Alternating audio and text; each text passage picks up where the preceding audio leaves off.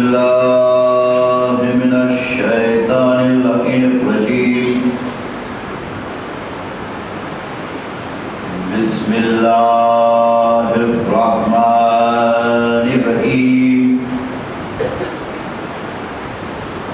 الحمد لله رب العالمين والصلاة والسلام على أشرف الأولين والآخرين سيد الأنبياء والمرسلين وخاتم النبيين سيدنا ونبينا وشفيع ذنوبنا وطبيب نفوسنا وحبيب قلوبنا ومولانا أبي القاسم محمد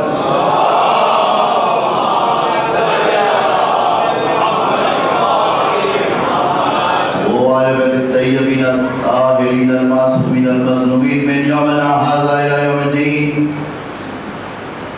آمين يا رب العالمين. وقال الله تبارك وتعالى في كتابه المبين وهو أصدق الصادقين بسم الله الرحمن الرحيم هل أتى على الإنسان حين من الدهر لم يكن شيئا مذكورا. درود بر محمد و آل محمد.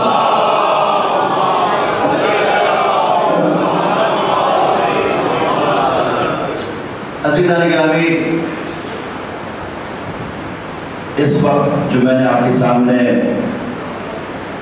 جس سورہ کی پہلی آیت کی بسم اللہ کے بعد تلاوت کی ہے، مشہور و معروف سورہ ہے، اور سورہ کے جتنے نام ہیں اسی نام سے یہ سورہ بھی مشہور ہے. حال ادا کریے کہ انسان کریے کہ سورہ ظہر کریے. یہ وہ سورہ ہے قرآن مجید کا جس میں بسم اللہ کو ملا کر کل 31 آیات ہیں، اور یہ ایسا سورہ ہے جو تو پورا قرآن قصیدہ ہے آل محمد کا، لیکن یہ وہ سورہ ہے کہ جس میں آل محمد کی شان بیان کی گئی ہے. لیکن جب آپ قرآن اٹھائیں گے ترتیب کے اعتبار سے تو قرآن کی اشاعت ہوئی ہے 76 اور سورہ کے اوپر عزیزو یہ ہے کہ یہ مکی سورہ ہے. کیا لکھا ہے کہ اگر کوئی بچہ ہمارا قرآن اٹھائے اور سورہ ظہر کی تلاوت کرنا چاہے تو وہاں دیکھے گا کہ سورہ جو ہے مکی سورہ ہے، تو ذہن میں خیال آئے گا کہ سورہ مکے میں نازل ہوا ہوگا. لیکن جب واقعہ دیکھا جائے گا تو معلوم ہوگا کہ یہ سورہ مکے میں نہیں مدینے میں نازل ہوا ہے. اب یہ کیوں کیا کہ جو سورہ مدینے میں نازل ہو رہا ہے، جو واقعات بتا رہے ہیں، جو حالات بیان کر رہے ہیں، وہ سب مدینے کے ہیں، سارے واقعات مدینے کے ہیں. لیکن جو بیان کیا گیا ہے کہ سورہ مکی ہے تو لوگ خیال کریں گے کہ جن کے بارے میں بیان ہو رہا ہے اور ان سے اس کا کوئی تعلق نہیں ہے، اس لیے تو مکے میں نازل ہوا ہے. تو لیجیے گا، لیکن مکہ اور مدینہ کرنے میں کتنی دیر لگتی ہے، بات کہاں سے کہاں چلی جائے گی. لیکن ادھر قدرت کا اہتمام ہے نا کہ جس نے ذکر کو نازل کیا ہے وہی اس کی حفاظت کرے گا. عزیزان گرامی توجہ کیجیے گا. اچھا تو پھر بات کیا ہے؟ پھر انہی مفسرین نے ایک بات طے کی ہے کہ بھائی کیسے معلوم ہو کہ کون سے سورہ ظہر مکی ہے، کون سے سورہ ظہر مدنی ہے. کہ یہ دیکھو کہ عقیدے کی بات ہے. اگر عقیدے کی بات ہے تو سمجھو کہ سورہ ظہر مکی سورہ ہے. کوئی اگر توحید بیان ہو رہی ہو، نبوت بیان ہو رہی ہو، قیامت بیان ہو رہی ہو تو سمجھ لو کہ سورہ جو ہے یہ مکی سورہ ہے. لیکن اگر اعمال کی بات ہو رہی ہو، وہ ایک ہے اصول دین، دوسرے ہے فروع دین. تو اگر فروع دین کی بات ہو رہی ہو، نماز کی بات ہو، روزے کی بات ہو، زکات کی بات ہو، تو سمجھ لو کہ سورہ جو ہے یہ مدنی سورہ ہے. عزیزان گرامی انہی مفسرین نے طے کیا جہاں یہ کام کیا گیا کہ یہ سورہ جو ہے مکی ہے، جبکہ عالم اسلام کے بڑے بڑے مفسرین حتی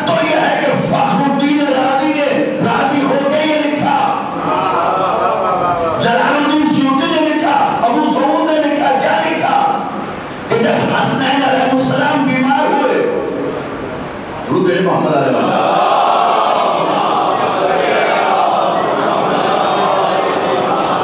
حسنین علیہ السلام بیمار ہوئے. جب بیمار ہوئے اللہ کے رسول شہزادی کونین کے گھر تشریف لائے. معلوم ہوا کہ نواسے علی ہیں. تو کہا اے میری بیٹی سیدہ تم نذر مان لو, منت مان لو. کیا کہ اگر تمہارے بچے صحتیاب ہو گئے تو تم 3 روزے رکھو گی. دیکھیں اس نظر میں, اس منت میں اللہ کے رسول خود شامل نہیں ہو رہے, بلکہ اپنی بیٹی سے کہہ رہے ہیں کہ تم مان لو, تم نظر مان لو, منت مان لو. یہ اور بات ہے کہ جب بچے صحتیاب ہو گئے تو بچے بھی اس نظر میں شامل ہیں, یہ اور بات ہے. لیکن اللہ کے رسول بیان کر رہے ہیں کہ تم نظر مان لو, منت مان لو. اب مجھے بتائیے کہ نظر, منت, روزہ کہاں ہے؟ مکے میں ہے کہ مدینے میں ہے؟ کہاں ہے؟ مکے میں ہے کہ مدینے میں ہے؟ بھائی یہ روزہ کہاں ہوا فرض؟ یا ایھا الذین آمنوا کتب علیکم الصیام, یہ آیت کہاں نازل ہوئی؟ مکے میں نازل ہوئی کہ مدینے میں؟ تو اب نظر کہاں ہو رہی ہے؟ مدینے میں. واقعہ کہاں کا ہے؟ مدینے کا ہے. عزیزان گرامی, ادھر منت مانی, ٹھیک ہے, اور جب منت مانی تو بچے سے تیار ہو گئے, شفا یاب ہو گئے. عزیزو ادھر بچے سے تیار ہوئے تو وہاں یہ نہیں کہ بعد میں روزہ رکھے جائیں گے, منت پوری کر لیں گے, ابھی بچے کمزور ہیں. نہیں, ادھر سے تیار ہوئے, ادھر فوراً منت ماننے والوں میں کون کون ہے جنہوں نے منت مانی ہے؟ مولا کائنات ہے, شہزادی کونین ہے, حسنین علیہ السلام ہے, اور گھر کی کنیز فضہ پیچھے کیسے رہ جاتی؟ فضہ بھی اس میں شامل ہے. عزیزو گویا یہاں پنجتن کی تعداد بھی فضہ کو ملا کے پوری ہو رہی ہے. ادھر منت مانی, صحتیاب ہوئے, صحتیاب ہونے کے ساتھ بچوں نے بھی روزے رکھے. جب روزے رکھے اور ادھر افطار کا وقت آیا کہ اب افطار کرنا ہے, تو کیا ہے, سائل آیا. پہلے دن جو آیا مسکین آیا. عزیزو جب مسکین آیا تو ایک نے روٹی اٹھائی, دوسرے نے روٹی اٹھائی, تیسرے نے اٹھائی, چوتھے نے اٹھائی, پانچویں نے اٹھائی. یہ پانچوں روٹیاں سائل کو دے دی. اب لوگ یہ کہتے ہیں کہ بھائی ایک روٹی دے دیتے, باقی جو روٹیاں ہیں ان میں افطار کر لیتے. اعزاز کرنے والے جو ہیں انہوں نے کو قرآن میں پڑھنا چاہیے, نیکی کے اوپر سبقت کرو, قرآن کہہ رہا ہے. اور جب ایک نے کیا تو پھر دوسرے نے کیا, جب دوسرے نے کیا تو پھر تیسرے نے کیا, جب تیسرے نے کیا تو پھر چوتھے نے کیا, اور پھر پانچواں پیچھے کیسے رہا؟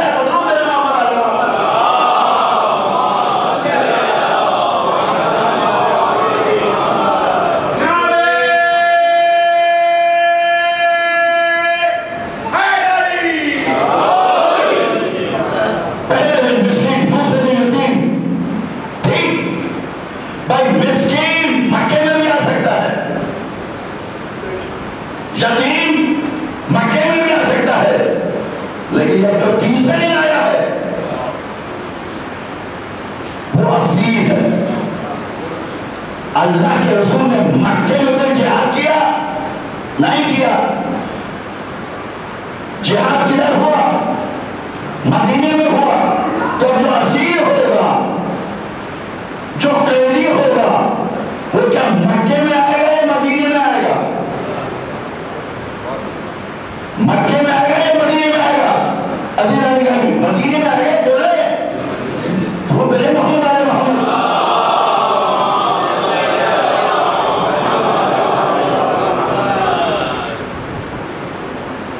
کہ اللہ کے رسول نے کوئی جہاد مکے میں نہیں کیا. اور اس زمانے میں جو قیدی آتے تھے ان کو یہ نہیں قید خانے میں رکھا جاتا تھا, نہیں, قید میں بھی ہے لیکن اپنا روزگار تم حاصل کرو. عزیزو کچھ ایسے بھی آئے تھے، تاریخ گواہ ہے کہ جو پڑھے لکھے لوگ تھے ان سے وہ کام لیا جاتا تھا تاکہ تم پڑھاؤ، تم دوسرا کام کرو. تم اپنی روٹی کے لیے جایا کرتے تھے. وہ اب معلوم یہ ہوگا کہ اگر کوئی قیدی ہے، اسیر ہے، تو وہ اگر آئے گا تو مکے میں نہیں آئے گا، آئے گا تو مدینے میں آئے گا. اب مجھے بتائیے روزہ کہاں ہے؟ مدینے میں ہے. اسیر کہاں ہے؟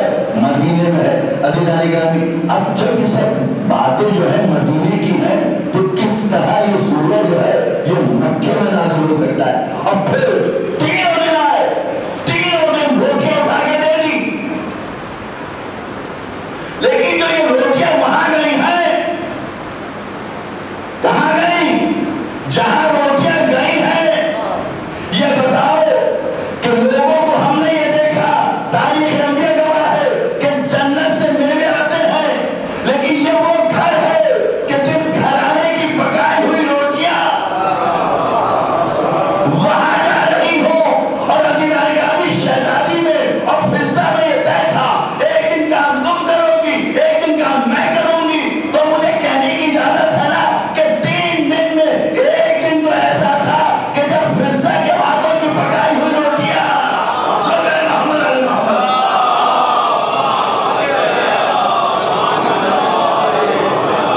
تو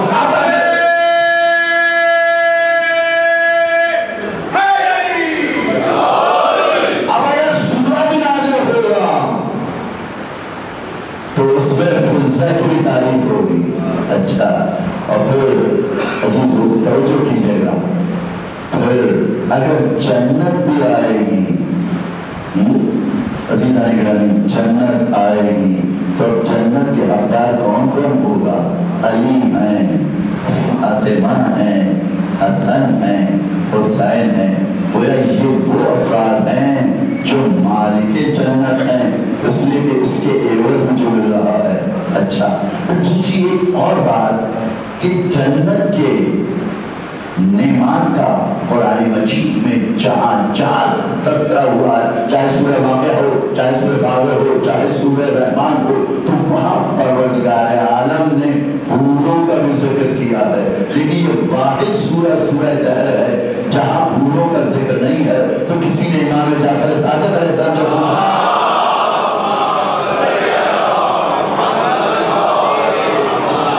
فرزند رسول یہ بتائیے کہ جنت کے میوہ کا، جنت کی نعمات کا جہاں جہاں ذکر آیا ہے وہاں حوروں کا بھی ذکر ہے، لیکن آخر کیا سبب ہے کہ سورہ دہر میں جنت کی اور نعمات کا تو ذکر ہے کہ کیا ہوگا، کیسے گاؤں تکیے لگے ہوں گے، سندرس کی کیا ہوگا، عزیز و مخمل کی کس طرح، ہر چیز کا ذکر کیا گیا ہے، میووں کا ذکر ہے، لیکن حوروں کا ذکر نہیں ہے.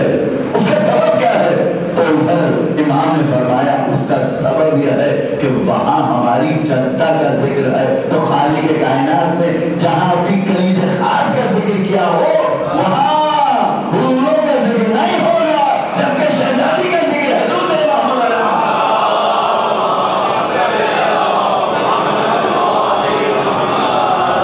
تو عزیزو یہ ہے سورہ دہر کا. اب سورہ دہر جس میں خلقت انسان کے بارے میں خالق کائنات نے گفتگو کی، کیا ایسا زمانہ گزرا، لمحہ گزرا، لحظہ گزرا کہ جب انسان ہماری بارگاہ میں قابل ذکر نہ ہو؟ لیکن دو طرح کے لوگ ہیں، ایک وہ ہے جو کائنات کے وجود سے پہلے کے لوگ ہیں، ایک وہ ہے جن کا سلسلہ آدم کے بعد سے شروع ہو گیا. عزیزان گرامی، اب ان کے لیے انسان وہ ہے، عام انسان بھی، خاص بھی، عام بھی، جو اشرف المخلوقات بھی ہے. اس کے لیے پروردگار عالم نے کیا کیا رکھا؟ آسمان، زمین، ستارے، عرش، فرش، کیا کیا چیزیں رکھی ہیں عزیزان، سورج، چاند، سب کچھ رکھا ہے نا. اور ادھر انسان کو یہ صلاحیت دی ہے کہ ان تمام چیزوں کو سحر لگاؤں مستقر کر سکے. عزیزو اسی چکا ہے، کہاں سے کہاں پہنچ گیا ہے، یہاں تک کہ چاند میں جا کے نقش قدم چھوڑ کے آیا ہے۔ تو نہیں ہے عزیزو، لیکن تم کہیں بھی چلے جاؤ، کہیں بھی چلے جاؤ، دیکھو یہ پوری کائنات ہم نے تمہارے لیے بنائی ہے، اے انسان تمہارے لیے بنائی ہے۔ یہ چاند ہو، یہ سورج ہو، یہ زمین ہو، یہ آسمان ہو، یہ دنیا میں روانی ہو، جو کچھ بھی ہے تمہارے لیے ہے، اس لیے کہ تم اشرف المخلوقات ہو۔ لیکن عزیزو غور کیجیے گا، اشرف المخلوقات تو ہے انسان، لیکن ادھر ایک جانور کا بچہ ہے، ایک وہ ہے جو انڈے سے پیدا ہوتا ہے، پیدا ہوتے ہوئے پھر اس کو پا لیتا ہے عزیزو۔ اسی طرح مچھلی کا بچہ ہے، ادھر مچھلی کا بچہ پانی میں آتا ہے، اس کے اندر پانی کے اندر ہر چیز موجود ہے، لیکن جو انسان کا بچہ ہے جس کو اشرف المخلوقات بنایا ہے، کتنا کمزور اور ناتواں ہوتا ہے کہ اگر چوٹی بیٹھ جائے تو ہٹا نہیں سکتا۔ اس کے لیے یہاں ماں باپ کو رکھا کہ ماں دیکھے گی تو رک جائے گی، باپ دیکھے گا تو رک جائے گا، کہیں اشرف المخلوقات ہے۔ لیکن ابتدا میں ہم نے ماں باپ کے ذریعے سے اسی لیے آپ نے جوہر سے خلق کیا ہے، تم میرے محمد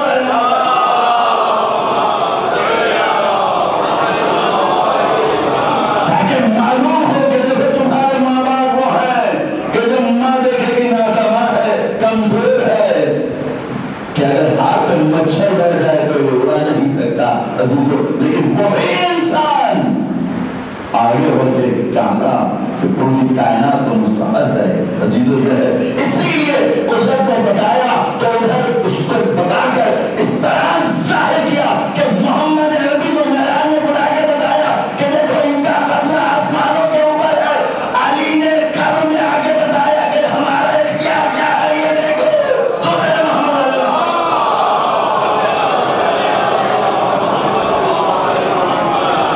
اب بہت مختصر کر رہا ہوں، وقت بہت ہو چکا ہے۔ تین چیزیں ہیں اس پہ غور کیجیے گا۔ ایک تخلیق، خالق وہ ہے، تخلیق کے بعد اس نے ہر ایک کا مقدر بنایا،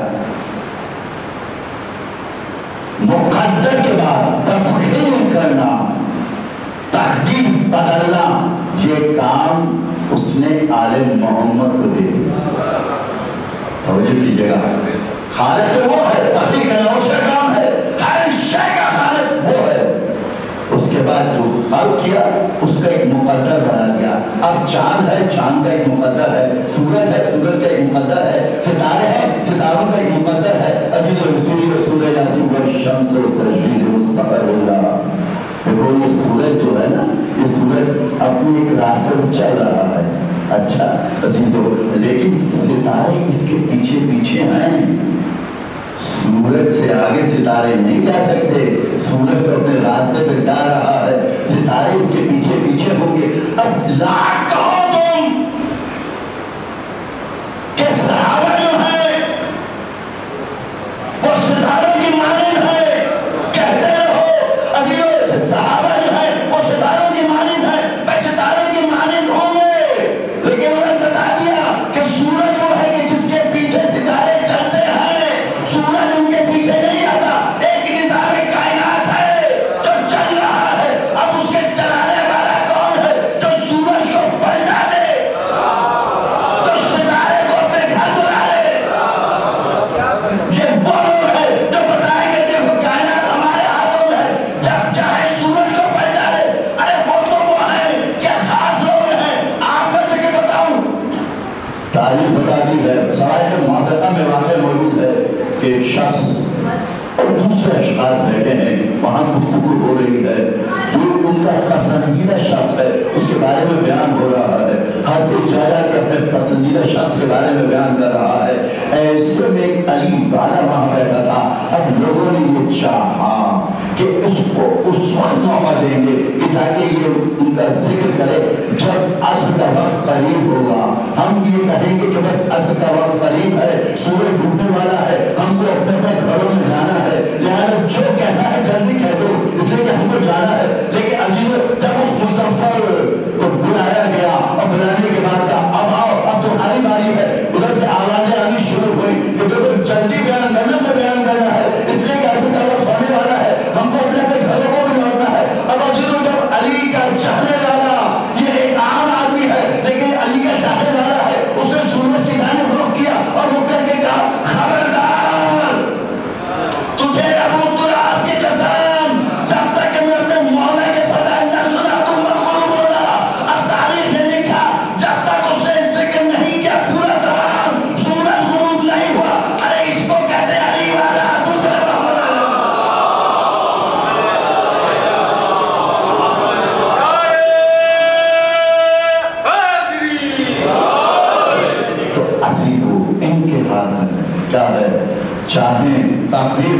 कबाब को बेसन दे दें और अगर किसी से जुर्म सरजद हो जाए वहां तक के औला होता है अजीजो मासूम है मलक है तो वहां किताब आता है अजीजो। लेकिन क्या है कब हुआ था फिरदौस कब हुआ था जब आदम की खिदमत नहीं हुई थी क्या हुआ था मैं आ गई थी खाली कायनात तो मैं पसंद नहीं है बाल पर सर करी तो दर्द रखेगा अजीज। इसके बाद क्या हुआ बड़ा रहा लेकिन वो मंजिल आई कि अल्लाह के रसूल आए नहीं आया मौला कायनात आए नहीं आया जहां तक आदम के बाद आखिरी नबी आ चुके नहीं आया मौला कायनात नहीं आया शहजादी मौला नहीं आया इमाम हसन नहीं आया तो कब आया जब हुसैन आए।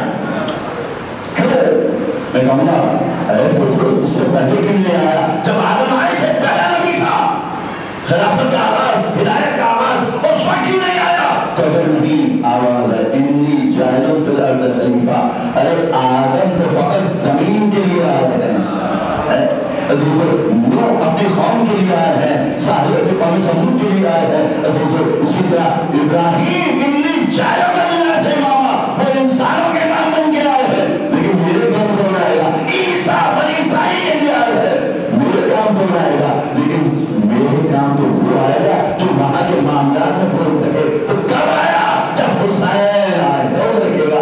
अच्छा जब हुसैन आए तो क्या उसको इजाजत मिली थी नहीं जिब्रील को इशारा था कि वहां से जाओ वरना जिब्रील किसी और रास्ते से जिब्रील की मजाल थी कि फिर उसको साथ ले आए जिब्रील की मजाल थी नहीं वहां से इशारा था तो उस रास्ते से जाओ।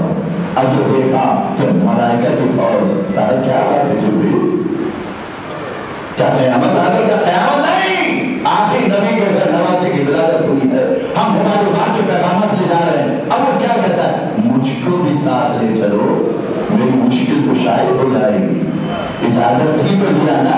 अच्छा जब ले लिया तो लिखेगा अजी तो आए अल्लाह के रसूल के पूरा वाक़या बयान किया क्या कहा भाई जिसके पास लाए हो जिसके सबब से लाए हो उसके पास लेकर जाओ। देखें तर्क औला हुआ है तर्क औला क्या है औला छोड़ के कम औला काम कर लिया जाए वहां हम तो है अजीजों। और हम जैसे अभी आए तकलीफ नाजिल नहीं हुई है अभी तो हुसैन आए हैं आए तकलीफ अभी कहाँ नाजिल हुई है अभी आए तकलीफ नाजिल नहीं हुई है लेकिन बता रहे हुसैन कि देखो मैं वो हूँ जो वहां के मामला में आते ही बोल रहा हूँ अब समझ लो कि हुसैन क्या है।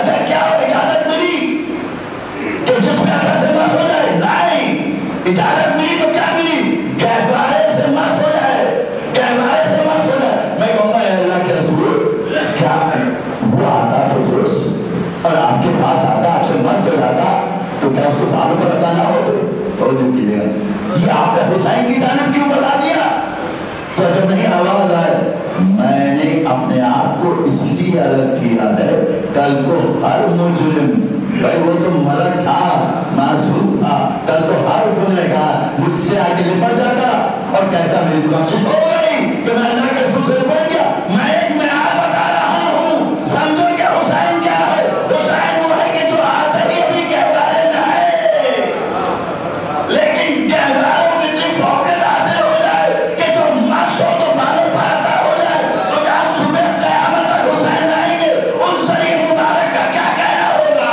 तो फिर मोहम्मद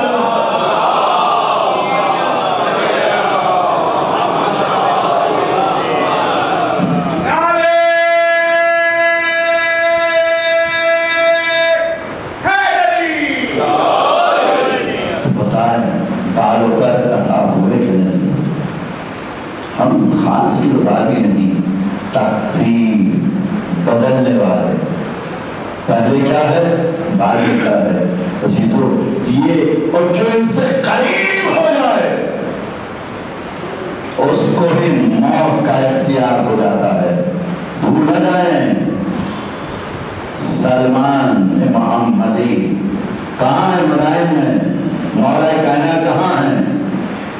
لیکن مولانا کائنات پہنچتے ہیں، لیکن جب پہنچے تو اٹھ کے بیٹھ گئے. عزیز و چاہنے والے ایمان کے 10 درجے پہ علی نے کہا، تعظیم علی کے اٹھ کے بیٹھ گئے، کہا واپس چلے جاؤ سلمان، واپس چلے جاؤ. عزیزو یہ ہے اختیار، ایسا اختیار ہوتا ہے جو ان کے در سے وابستہ ہو جائے. اس کے خالق کائنات جو خلق کی ہے تسخیر کے لیے، اور عالم محمد کو اختیار دے دیا کہ جس کا چاہے مقدر بدل دے. راہب کے ہاں اولاد نہیں ہے تو حسین ابن علی نے 7 بیٹے ادا کی. عزیزو اسی طرح اور اگر کوئی یزیدی لشکر میں ہو، سپہ سالار ہو، کیا ہے جہنم میں جا رہا ہے، لیکن جب در حسین پہ آیا تخطیط بدل دی کہ نہیں بدل دی. اب تک وہ ہور تھا اور ہور کے ساتھ کیا کر جاتا، لیکن جیسے ہی در حسین پہ آیا حضرت ہور علیہ السلام گیا. سہیل ابن قین عثمانی کیمپ میں تھے، لیکن جیسے ہی ادھر آئے تو حضرت سہیل ابن قین ہو گئے. واہب قلبی کیا تھا عزیزو، کیا تھا؟ ایک نماز پڑھی تھی نہیں، ایک روزہ رکھا تھا نہیں، کیا واہب قلبی تھا، عیسائی تھا. لیکن جیسے ہی در حسین پہ آیا تو حضرت واہب قلبی ہو گیا. تو عزیزو یہ وہ لوگ ہیں، اسی لیے یاد رکھیے گا کہ یہ وہ لوگ ہیں کہ جو لوگوں کی تخطیط بدل دیتے ہیں. اور آخری بات تو پھر اپنے مسائل کی جانب اب لوگ کی مثالیں دیتے ہیں کہ بھائی فلاں کو خلافت اس لیے ملی، فلاں کو خلافت اس لیے ملی کہ انہوں نے نماز پڑھائی تھی. نماز پڑھائی تھی. نماز کا قاعدہ کیا ہے کہ جو پیش امام ہوتا ہے وہ آگے کھڑا ہو. ٹھیک، کس کو نماز پڑھائی تھی؟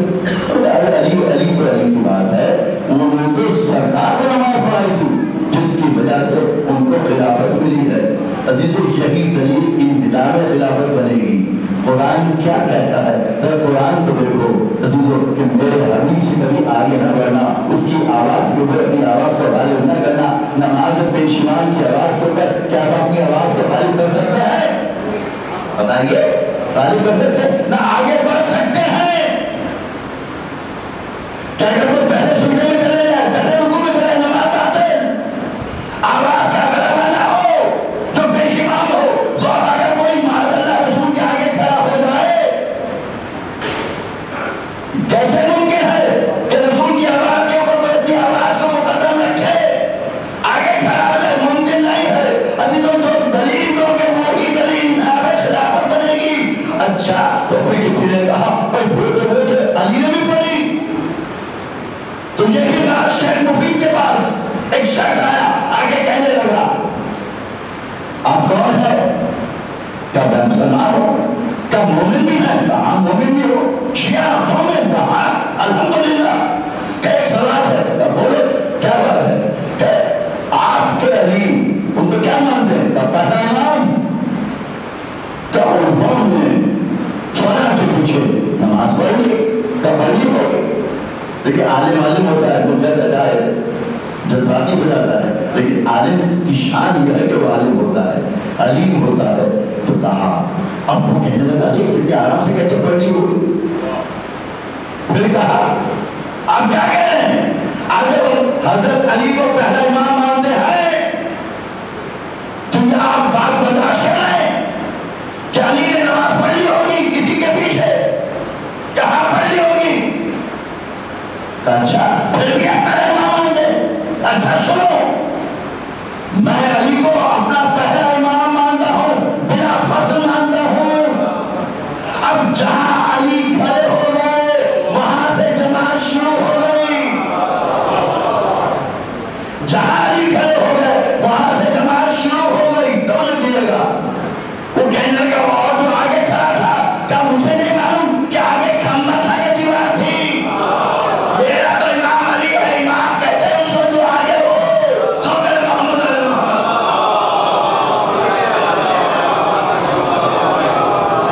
بھائی فرادہ نماز جو ہوتی ہے، اب کوئی اگر شخص جماعت میں کھڑا ہے اور فرادہ کی نیت کرے ہوئے ہے تو آپ حیران کے پیشیان کے پیچھے کی نیت ہے کہ فلانا کی نیت ہے. عزیزان گرامی تو علی ہے. بس عزیزو یہ ہے وہ لوگ جو تقدیر بدل دیتے. اگر کوئی ان کے گھر میں کنیز آئے تو اس کی تقدیر بدل جاتی. یہ ایام وہ ایام ہیں جو اسدی کے ایام کہتے ہیں. قید خانہ شام، اسیر کے ایام. اور ابھی آپ نے مرثیہ بھی سنا، سلام بھی سنا، ایک بچے نے پڑھا پھر تباہی نے، اس میں بھی تذکرہ ثانی زہرا کا ہوا. عزیزو تاریخ کا ایک واقعہ ہے. یحییٰ خراسانی 14 سال جناب عبداللہ کے ہمسائے میں تھے. ایک دن جناب عبداللہ سے سوال کیا اگر اجازت ہو آپ جلال میں نہ آئیں تو سوال کرو. جناب عبداللہ نے اس کو اجازت دی. کہتا ہے آپ کے گھر علی اور فاطمہ کی بیٹی ہے. 14 سال گزر گئے، میں نے کبھی آواز تک نہیں سنی. انہیں جلال آیا.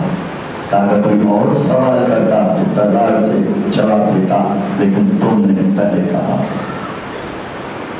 خاموش. توجہ کیجیے عزیزو، 14 سال تک معلوم نہیں کہ ہمسائے میں کون ہے. یہ ہے ثانی زہرا. اسی لیے جو خطبہ بھی دیا تو بابا کے لہجے میں دیا، آواز کا پردہ قائم رکھا. کہ جہاں دربار یزید میں ایک صحابی کہنے لگا کیا قیامت آ گئی؟ کہا نہیں قیامت نہیں، یہ علی کا لہجہ. یہ ثانی زہرا. جب علی کوفے میں تھے اور اپنی بیٹیوں کو مدینے سے بلایا تو اپنے بیٹے حسن مشتبہ سے کہا میرے لال اپنی بہنوں کو کوفے لے آؤ، اور جب لاؤ تو ساتھ میں محمد حنفیہ کو بھی لے لینا، عباس دلاور کو بھی ساتھ لیں، حسین کو بھی ساتھ لیں. اور دیکھو میرے لال اگر دن کی روشنی میں پہنچو تو کہیں قیام کر لینا. علی یہ نہیں چاہتا کہ اس کی بیٹیاں دن کے اجالے میں اپنے گھر آئیں. جب رات کا پردہ آ جائے تو لے لو. عزیز یہ ہے کوفے میں شہزادی بن کے آئی، وہاں درس قرآن دیا کرتی تھی. عزیزو اسی لیے ایک کنیز آئی نواب، اور بی بی سے درس لیا کرتی تھی. کچھ ایسے بعد اس کے باپ نے اس کا عبد خولی سے کر دیا.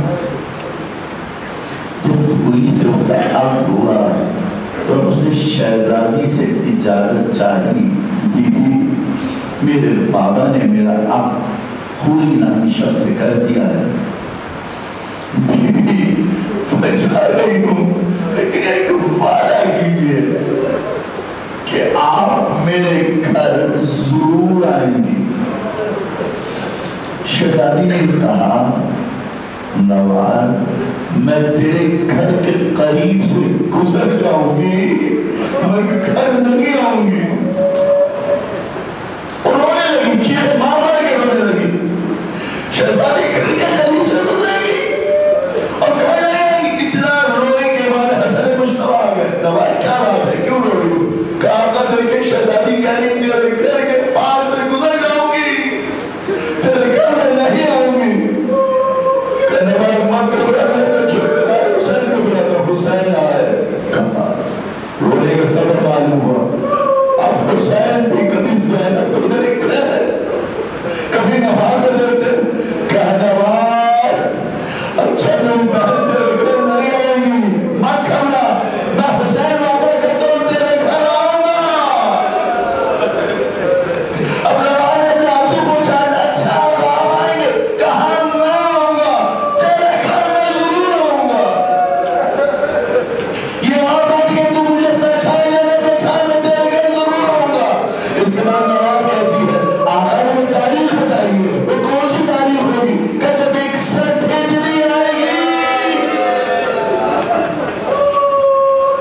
61 ہجری کے 10 دن گزر جائیں گے، جب قیامت آئے گا، رات آئے گی، میں تیرے گھر آؤں گا۔ اب نواز شادی ہو کے چلی گئی، اور جب شادی ہو کے چلی گئی تو پھر دن اور تاریخ گننے لگی، یہاں تک کہ 61 ہجری آئے، پہلا دن گزرا، دوسرا دن گزرا، تیسرا دن گزرا، عاشور کا دن آیا۔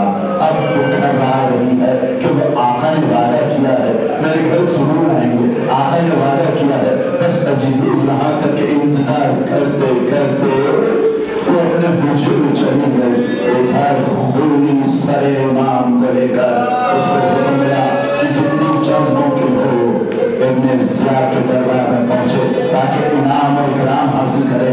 بس عزیزو ادھر شہر کا دروازہ بند تھا، قلعے کا دروازہ بند تھا، ادھر سڑک کے اوپر اس کی زوجہ کا گھر تھا، دوسری زوجہ اندر بیٹھی تھی۔ اس نے سوچا رات ہی کی تو بات ہے، صبح چلا جاؤں گا۔ اس نے رات کو دھپل باب کیا، اب وہ انتظار میں تھی، اٹھ کے کہا، جاتے جاتے دروازے پہ پہنچی، خیر تو ہے، کون آیا ہے رات اس طرح؟ دیکھا تو شکونی کھڑا ہے، اس نے منہ پھیر لیا، اپنے حجرے میں جانے لگی۔ جب حجرے میں جانے لگی وہ آیا، آگے کہا کہاں تھا؟ کہا کسی سے جنگ ہوئی تھی، ایک حسین تھے۔ کہا حسین نام سنا؟ کہا کہیں وہ حسین تو نہیں ہے؟ کہا نہیں، ایک حسین نام کے بہت لوگ ہوتے ہیں، صبح انعام اکرام ملے گا، یہ دربار میں لے کر جانا ہے، میں اس کو رات میں آیا۔ اب وہ اپنے حجرے میں چلی گئی، جب ادھر کوئی نے خیال کیا سر امام کو کہاں رکھے، سر امام کو کہاں رکھے۔ اس نے دیکھا تنور میں کچھ آگ روشن تھی، اس نے کوئلوں کو اٹھایا، جو وہاں آ کر کوئلوں کو ادھر ادھر کیا، ادھر ادھر کرنے کے بعد جو تنور بند تھا وہاں پر جا کر سر امام کو رکھا، کوئلوں کو ادھر ادھر کیا۔ اب ادھر جو نواز تہجد کی روٹی حضور کے لیے، تو اس نے دیکھا کچھ روشنی سی ہے، پہلے خیال آیا تنور تو میں نے بند کر دیا تھا، یہ روشنی کیسی ہے؟ تو خیال آیا میرے بہن میں قریب گئی تو اس کو آوازیں آنی شروع ہوئی، دیکھا کچھ ہماری آ رہی ہے، دیکھا ایک معظمہ ہے، روٹی لا رہی ہے، روٹی لا رہی ہے، کہتی جاتی ہے، پوچھا بیوی آپ کون ہے؟ نواز نے سلام کیا، کہا میں رسول کی زوجہ خدیجہ ہوں، یہ حسین کی ماں فاطمہ زہرا تیرے گھر میں سر حسین رکھا ہے۔ مجھے کہنا تھا نواز نے چیخ ماری، بے ہوش ہو گئی، آج میرا آقا حسین، یہ کہہ کے بے ہوش ہوئی۔ اب جو ہوش میں آئی تو کیا دیکھا؟ ہماری کوئی نہیں، کوئی بیوی نظر نہیں آئی۔ اس نے ہمت کر کے اب تو تنور میں گئی، کوئلوں کو ہٹایا تو دیکھا ارے سر حسین کیا بات آنے والا۔ اس کے بعد کہتی ہے آقا ایک انتظار ہے، وہ ڈیرے کو میں کیا چاہتی ہے؟ آقا آپ کی شہادت کا، آپ کی بہن زینب کو خبر نہ ہو، آواز آئی اے نواز زینب بھی اسیر ہو گیا۔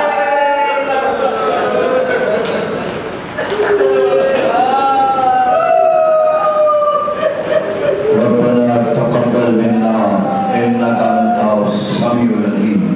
پروردگار میں سے قلیل سی عبادت کو قبول، ہم کو کوئی ہم نہ دے سوائے ہم حسین، جو بیمار ان کو صحت عطا ہو، جو کہ اولاد ان کو اولاد صالح عطا ہو، زمانے کے امام کا جلد ظہور ہو، تعجیل فرما۔